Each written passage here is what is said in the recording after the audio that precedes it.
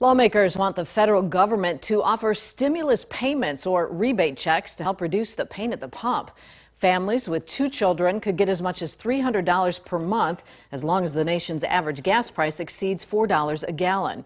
According to one new bill proposed by Lauren Underwood of Illinois, the gas stimulus would provide middle-class Americans with monthly payments to ease the financial burden of this global crisis. Currently, millions of Americans would qualify for the payments based on current gas prices, which average $4.24 a gallon.